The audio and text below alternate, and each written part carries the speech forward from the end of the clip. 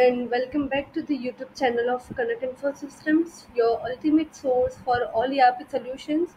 So today we will be talking about intercompany transactions in Odoo version 17. So currently we are on Odoo version 17 database. You can see I have already configured two companies, that is A company and B company. Dive into general settings. Here you can see we have this menu of user and companies.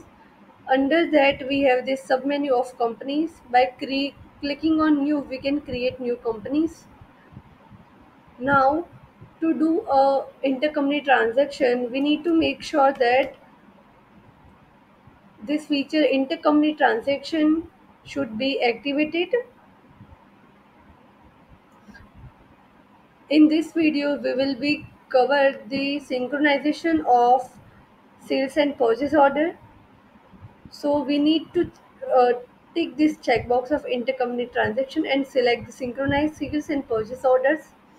After that, there is an option of create as and use warehouse. So we can select a user as a create as and use a warehouse. So if we have multiple warehouses, we can select any warehouse from which we are going to transfer the stock to another company. You can see generate a validated purchase or sales order using warehouse my company when a company confirms a sales and purchase order for a company.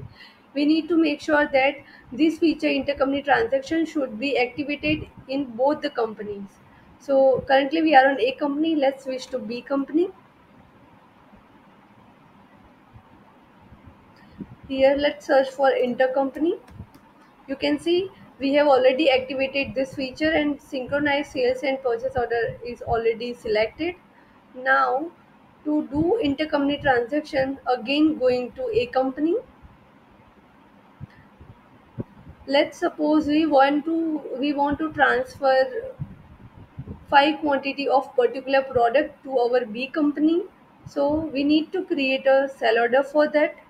So creating a quotation first, and as a customer we need to select our company in which we want to transfer the quantities of that particular product. Now we are going to select that product and we can add quantities.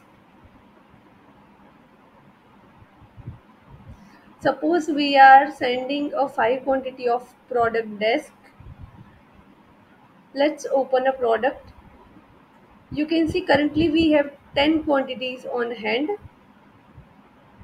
Now let's confirm the order. Delivery order has been created and it is not validated yet. So we already created a sell order from A company, and in the B company as a receipt a purchase order would be created. So let's open a purchase application.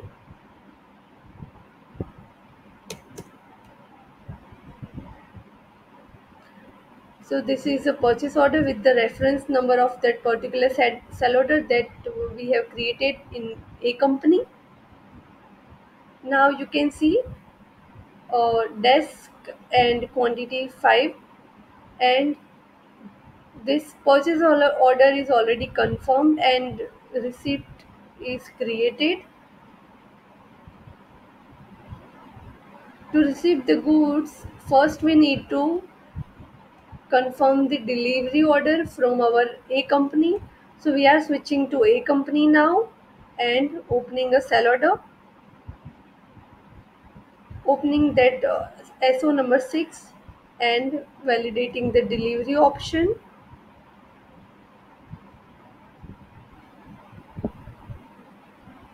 So we have already validated the delivery, that is demand of 5, and we have done the quantity of 5.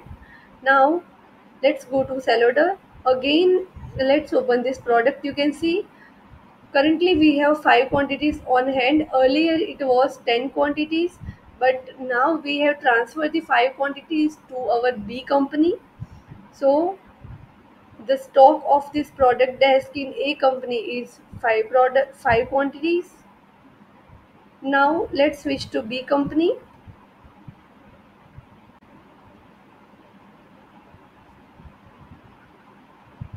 Let's open a purchase application. We are on B company now. Opening that purchase order number 05. You can see the vendor reference of sell order number 6. Now we can validate our receipt.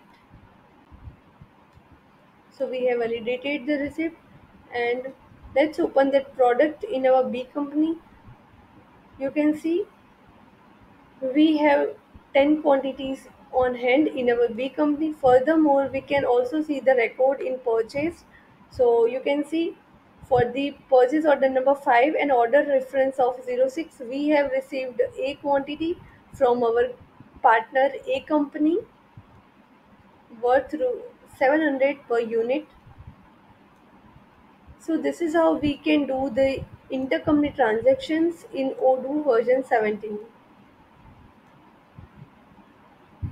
Thank you.